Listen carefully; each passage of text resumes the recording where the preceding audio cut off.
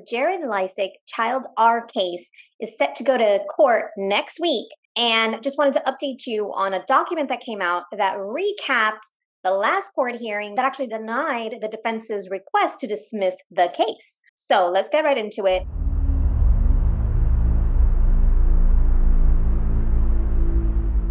Pardon me, I am having a lazy day. Oh, and by the way, I just noticed it is SA Awareness Month. April is SA Awareness Month. And of course, this case, child R, is a form of SA. So I thought that was really interesting. The other thing is I interviewed Nashali Alma, who was the woman who was attacked at her own gym in January. And she's working toward legislation in Florida to have stricter penalties, possibly even life sentences, for SA. So if you haven't seen that interview, there's a link up here, and I'll also make sure to post a link in the description or the comments. All right, let's get right into it. So I saw this document from SF Investigate, so credit to him. He posted this on Twitter, and I saw it there. So here it says, in the 6th District Court of Sanpete County, state of Utah, the plaintiff, which is the state of Utah, versus Jared Leisek, the defendant, the judge was Mandy Larsen. It says the defendant filed a motion to dismiss. The motion was fully briefed and a hearing was held before the court via WebEx on March 8, 2023. The court heard arguments and denied the motion based on the findings and analysis summarized herein. As an FYI, I actually did a recap of the hearing itself. This is more, legal jargon, but I did do a recap, and I'm going to post a link here as well, and you can watch that if you'd like as well.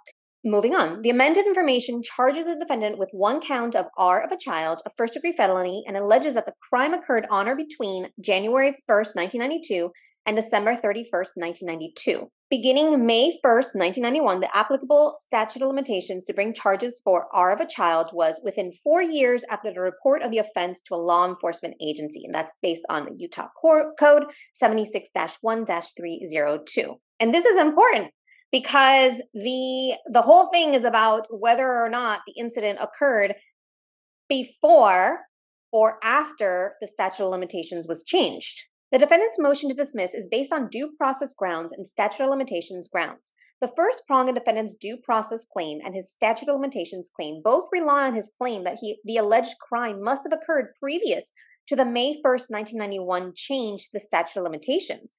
Defendant's affidavit compares several of his life events with the victim's allegations and argue that the victim is describing a time prior to 1991. At this stage of the proceedings, the court has not taken any evidence and cannot accept defendant's affidavits as evidence. The court cannot find any rule that would allow it to take evidence in the form of affidavits or statements of fact in a motion to dismiss or reply memorandum. All the court can go by at this stage of the proceedings are the allegations as pled in the amended information, which alleges the crime occurred in 1992. Based on this information, the proper statute of limitations is 4 years from the time that the incident was reported to law enforcement. This statute was not applied ex post facto, and the statute has not run, as the alleged crime was reported to law enforcement within 4 years of filing. The defendant also argues that his due process rights are violated because evidence related to a joyriding incident from 1989 or 1990 has been lost or destroyed over time. This argument is not relevant at this juncture, with the court proceeding with charges that are alleged to have occurred in 1992, not 1989. Defendant next argues that he cannot be charged as an adult for crimes committed while he was under 16 years old. This argument is moot, as the charges are for crimes committed when defendant was either 16 or 17 years old. The state concedes that any sentence in this case would need to be in accordance with Utah Code 76-3-209. Finally, defendant raised an argument about consent, citing to this opinion from the court. And it says the Supreme Court makes clear in that opinion that children under the age of 14 cannot legally consent to intercourse or sexual touching in the state of Utah. And here at the time of the alleged crime, defendant was 16 or 17 and the victim was 10. There can be no legal claim of consent because the victim was 10.